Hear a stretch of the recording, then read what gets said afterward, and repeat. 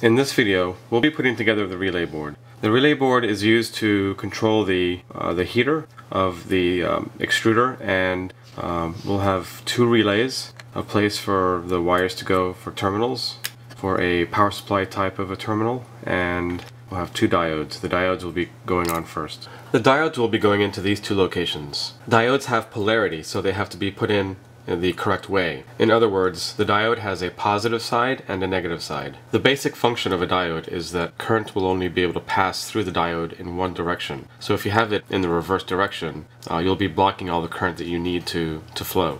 Simply take the diode and bend the leads, and just put the leads into the two holes made for the diode.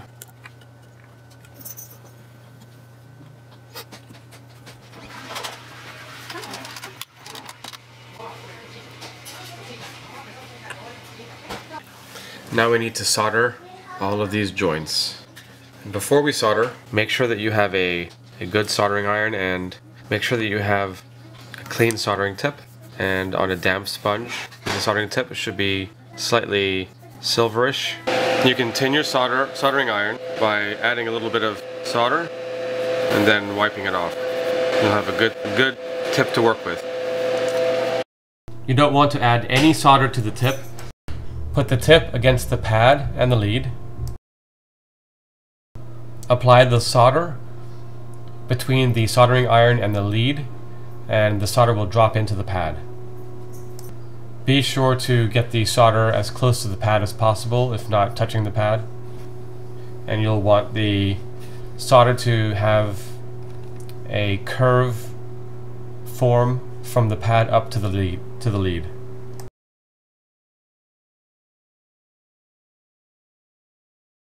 So we have installed the diodes and we've soldered them in. It's also important to know that when you're soldering a bunch of components on a board, it's best to start with the small ones first, so you'll be able to put those in. If you started with the larger components, then tried to put the small ones in, you may not be able to have the reach or be able to get the leads in there.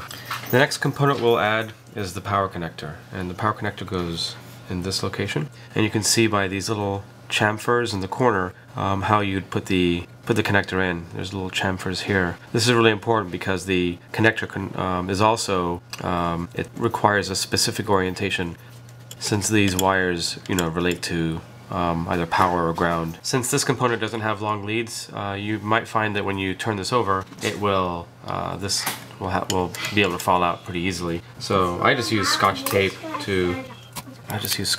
really. It's probably the easiest method, just to keep it in for the moment. And now it can be turned over.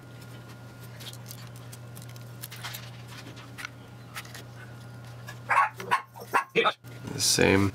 Watch out for the Scotch tape, you don't want to burn that.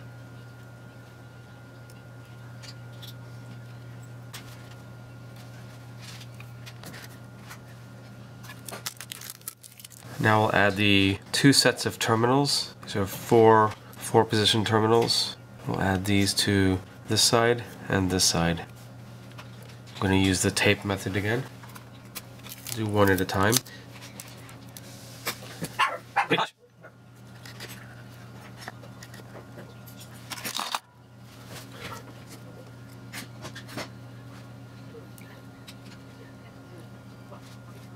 It also helps that I've noticed when you use the side of the soldering iron instead of the tip of the soldering iron.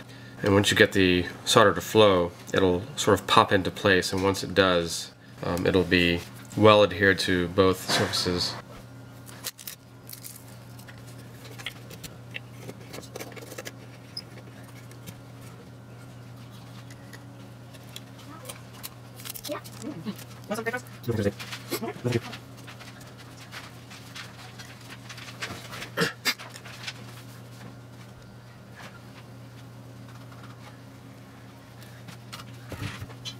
Make sure you inspect each soldering joint, just in case you have to reflow the solder.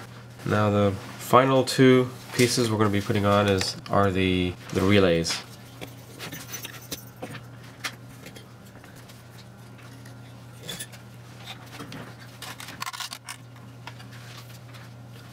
You can see that because of the pin configuration, there really is only one way to put this in. So probably put them both in and then tape it down.